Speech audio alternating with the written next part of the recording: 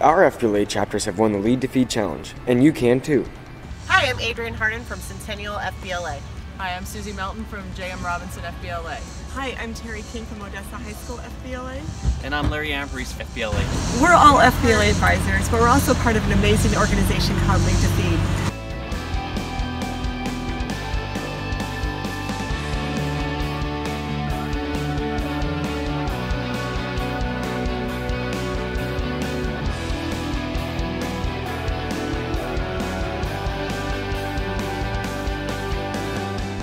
We want to challenge you to take a look at this program and see how you can use it in your school to make big things happen. There's some amazing leadership opportunities that you can incorporate into your classroom, into chapter meetings, and it becomes your service project. It's a great opportunity for you and your students. So join us today to reach our goal of 10,000 members.